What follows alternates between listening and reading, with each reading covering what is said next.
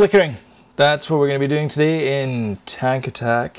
We are going to be looking at how to make it look like you've hit somebody in TankAtak. Because it's not fair when if you have one player hitting another player, then the other player is basically a sitting duck and they can hit you again. So let's make it a little bit more sportsmanlike. So we give the other player a little bit time to run away. So we give them a bit of invincibility, and we show that invincibility to the user just by flicking the meshes off and on. So yeah, that's what we're doing in this video, and of course all of that starts. Oh, hang on a second. The start state for this is links below in the description, as is the sort of end of this video. So I'm going to package up those things there. Links are below, as well as sort of other sort of information that you might need there. So yeah, let's get cracking after the fade. So when you die, or when a player gets hit, it would be super nice to be invincible for a bit and also do that flashy thing. If we look at, we have our object here, which is our barrel and our end of barrel, and we have the cube itself. So we have this mesh renderer. So what I propose is that we know what these mesh renderers are. So what if we had a list of mesh renderers that when you get hit, it flashes. So it does that kind of invincibility thing, and when you get hit with a projectile, when you're invincible, you do no damage. You get no damage. So I think that's what we're going to do just now, is we're going to add some more information to our classes here. So if I go to Visual Studio, and I'm looking for my move tank script here. So I'm going to close everything here. So this is our sorry, excuse me. This is our move tank script here. So I'm going to add, here's our movement axis. So I'm going to add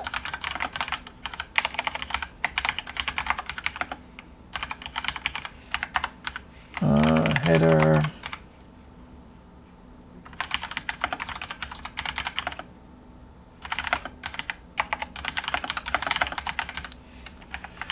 so these are visual components that make up the tank. And I'm going to have to add this as a separate one, because I don't think, I don't have a, I haven't set these up as prefabs just now, so I'm going to have to sort of wing this. But basically I want to create a list of meshes that we can turn on and turn off as we need to be. So we have our left hand player, and we have our where are we? Have our meshes down here. So first thing I want to do is there's a mesh attached to this object. So I'm going to drag left hand player, and I'm going to drag that into meshes. You see we now have that there. And I'm going to do the same thing for barrel. So now we have our left hand player, which is the sort of main part of the tank, and then we have the barrel, which is obviously the barrel part of it. And I'm going to do the exact same thing again for the right hand player. So right hand player, I'm going to drag into meshes there, and I'm going to take the barrel and I'm going to drag that into meshes there. Okay. And I'm going to create a private member field that is called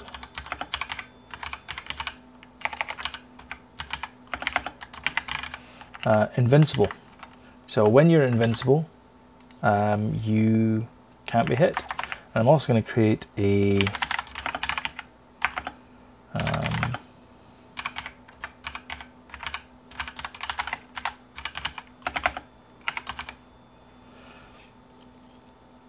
so invincibility time is going to be 1 second. Flicker time equals 0.1 So 1/10 of a second. So it's going to do it 10 times. It's going to flicker 10 times. Sounds good enough. And do we know that this has been hit? Yes, we do. So if our... So this is our hit part down here. So we destroy the colliders, in other words, we destroy the bullet. Sorry, hopefully this isn't getting picked up. There's a really annoying high-pitched squeaking noise in the background here. Anyway, yeah, I don't know what that is. Okay, so if the bullet gets hit, we take 1 away from the lives, and we say that we've got, you know, no lives left, all that kind of stuff. So I'm going to get rid of that line because we're going to have something else in here. And so we're going to say if lives is greater than 0, start coroutine flash. Okay, we don't have a flash coroutine just now, but we're going to add that in just a second. So here's our coroutine flash. So down here we have our IEnumerator flash, and again we just need to right click on here, quick actions, and we are adding our system collections. So that gives us our flash.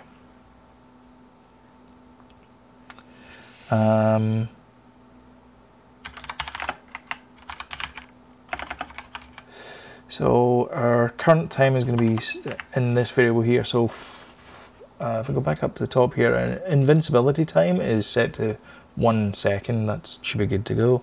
And our flicker time is 0.1.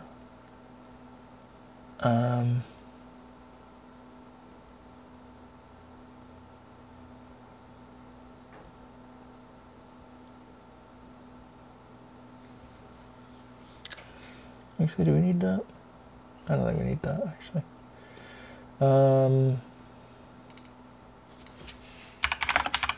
Times equals invincibility time divided by flicker time.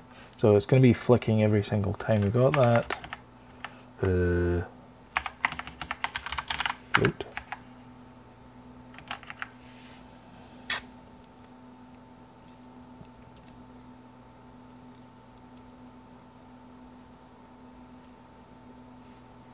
Yeah, okay. Yeah. Let's just leave it as this. So while time is less than invincibility time,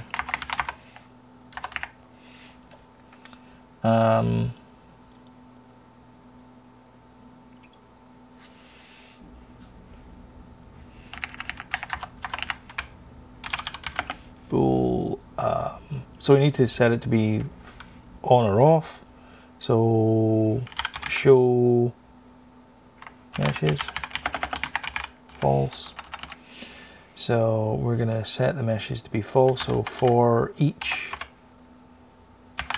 mesh renderer in meshes, so again, if I drag this up here, so we have our invincibility time, our flicker time, whether invincibility is on or not. I'm going to leave that for just now, but we have our meshes here. So this is the visual components that make up the tank. So for each mesh in there, we're going to set the enabled to be whatever our show meshes is going to be. Show meshes equals, sorry, mr.set enabled equals show meshes. You'll return,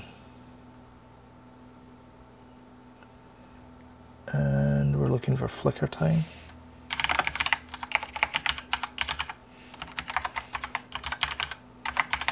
Flicker time, and we are going to do show meshes equals not show meshes. So in other words, we're going to flick it back over again. And then time equals time plus time dot delta time. Well, actually, time would be time plus flicker time, isn't it? because we're adding to that there. Okay. And then at the very end, we want to make sure that those things are enabled. So we're going to copy that for each statement.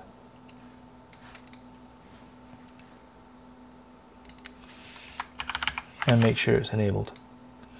And now, remember our invincibility Boolean flag up the top there? We're going to say invincible equals true, because they're currently invincible.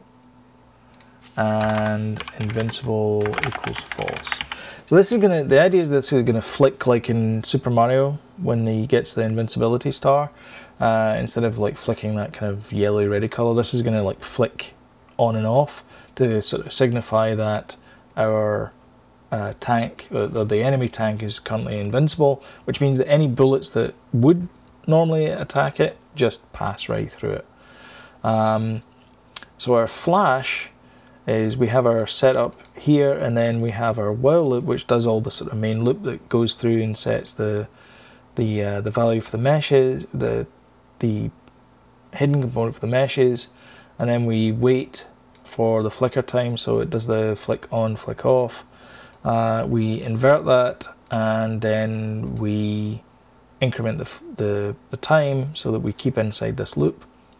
And then at the very end there, we reset everything so that it's back to where we should be at the end there. So the only thing we need to do now is our invincible needs to be set up here. So we're going to have to do if not invincible. So if it's not invincible, in other words, it's vincible.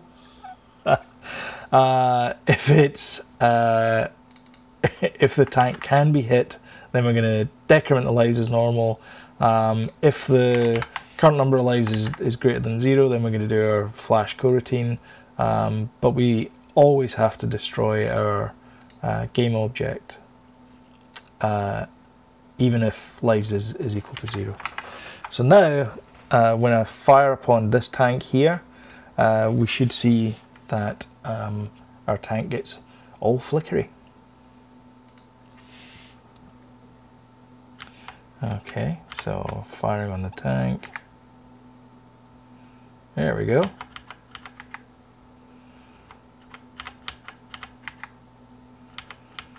It doesn't look that great. Oh, it was hit there.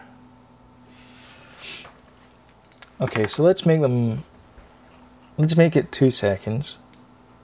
So all we need to do is the beauty of having things like the static read only is that we can change this in one location. It also means that when we look down here, we look at our code, this is just an initializer, but there's no magic numbers in here. We don't need to figure out what invincibility time is. We just need to look at the logic and say, well, as long as time is less than whatever this value is here, we're good to go. And if we need to know what this value is, we can actually just press F12 and we loop straight back up to there.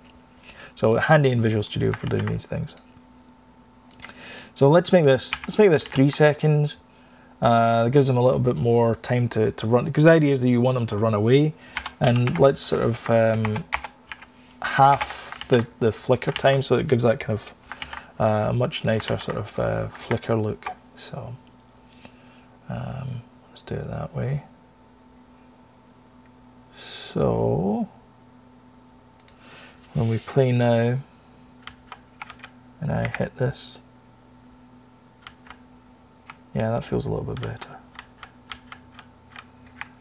And likewise, I mean, you could do this to in your own version of this game.